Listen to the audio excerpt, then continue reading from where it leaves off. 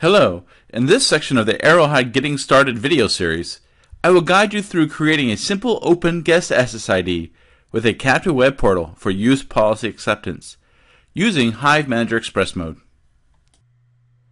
At this time, I will configure a simple Guest SSID by clicking the New SSID button.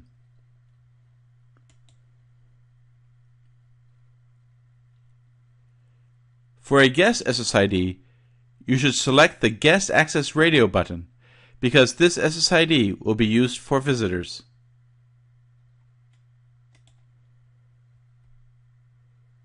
This setting will optimize the interface to display the options advantageous for guest networks. For example, you will now have a single-click option to enable a stateful guest firewall policy that permits internet access only, as well as the option to rate limit guest user traffic. I will give this SSID a simple and obvious name, Guest-Wi-Fi.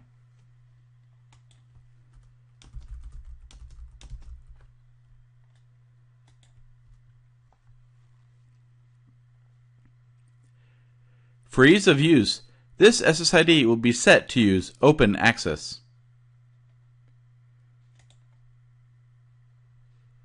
You can also use WPA, WPA2 Personal, or our private PSK access security options as well, if you want to provide secure guest access. There are examples of secure guest access available in our computer-based training modules available from the Help menu. Because guests are going to be on the network, I want to ensure they agree to an acceptable use policy before being granted access to the network. This can be done by configuring this SSID with a captive web portal. I will click plus to create a new captive web portal.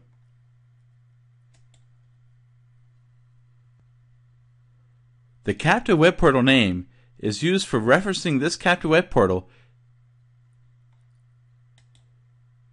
The captive web portal name is used for referencing this captive web portal if you wish to use it in other SSIDs. I will call it CWP Use Policy.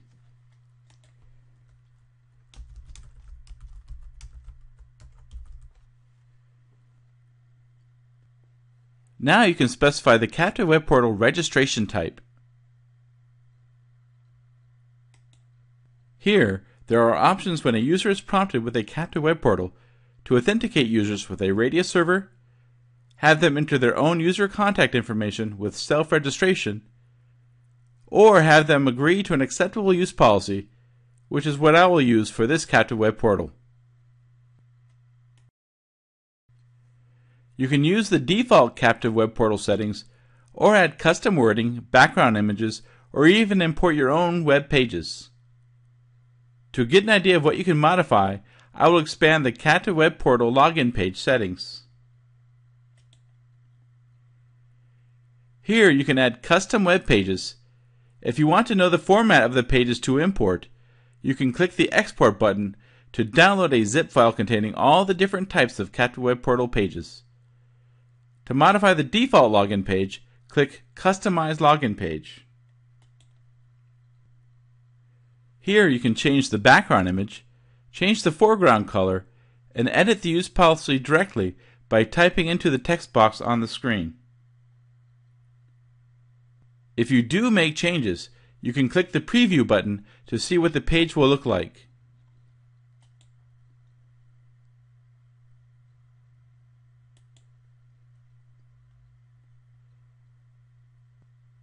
Now you can save or cancel your changes. Another setting I like to customize is what happens after someone agrees to the use policy. To do this, I expand the Customize Captive Web Portal Success page settings.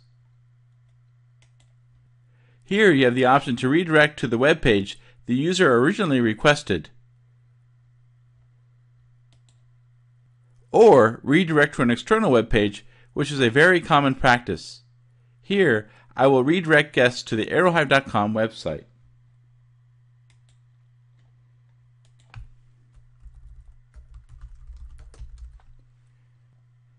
Now that the captive web portal is defined, I will save it and go back to the SSID settings.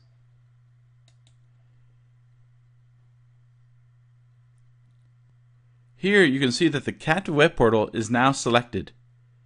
Next, you can specify how you want to separate guest traffic from corporate traffic. One way to do this is with using virtual LANs or VLANs. My access switch is configured with 802.1q VLAN trunking and allows VLAN 10 for guests. Also, the DHCP server and router on my network are also configured to support VLAN 10. In addition, because the guest access radio button was selected for this SSID, a default rate limit for guests is set to 3000 kilobits per second, which is 3 megabits per second, and it enables a stateful firewall policy on the AP that ensures guests only have access to the internet, but are prevented from accessing internal private IP addresses. I will now save this SSID.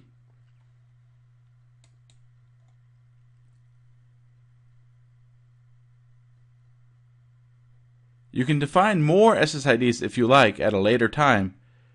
For now, I will click Continue.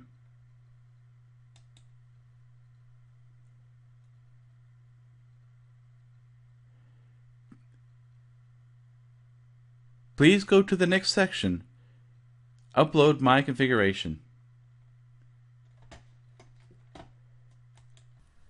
Thank you for taking the time to watch this section of the Aerohive Getting Started video series. If you have more time, please proceed to the next section.